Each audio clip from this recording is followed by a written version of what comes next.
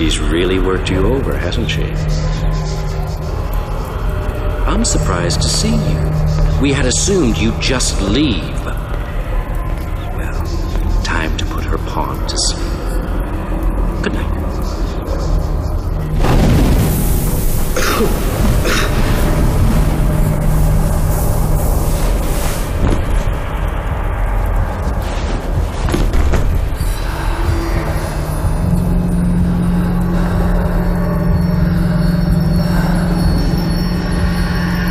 She's here.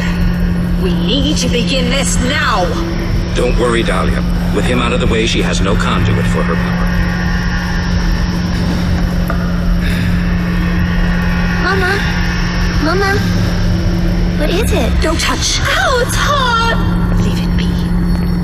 It is a cage for a demon.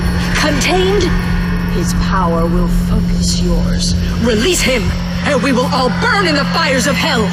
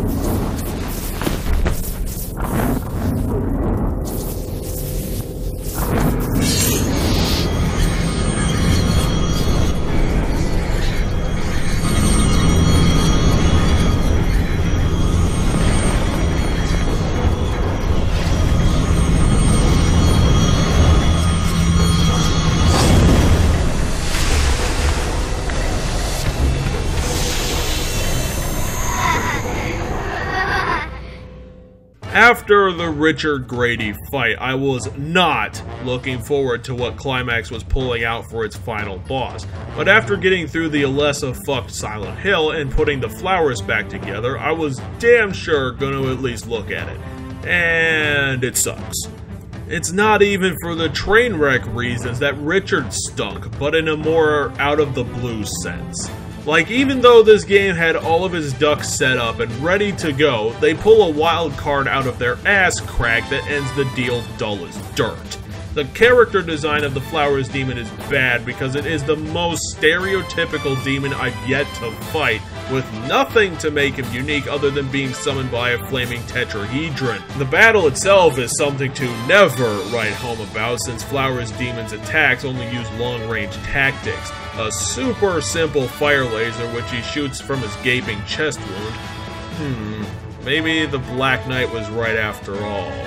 Then there's his Rain of Fire attack with an unpredictable range, and it can hit you 4 to 6 times since this game gives you no invincibility frames. The attack barely does damage, and the game gives you 4 100% health items before this fight, so even the most bullshit point of this fight is totally pointless. All you have to do is walk briskly around him, fill his chest hole with bullets, and wait for the end cutscene, and since the Flauros Demon is off-screen all of the time due to the moron cameraman, you can't even get satisfaction from seeing him get shotgunned up the face.